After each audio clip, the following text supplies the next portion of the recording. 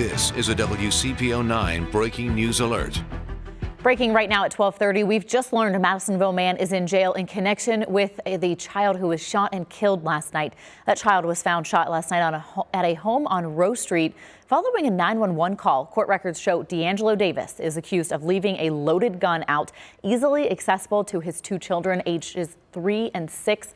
Resulting in the death of his 3-year-old. Jail records show Davis is charged with endangering children, though more charges could be coming. Our Jessica Hart is following up with police right now. She is in Madisonville and will bring you the latest updates both on air and online at WCPO.com.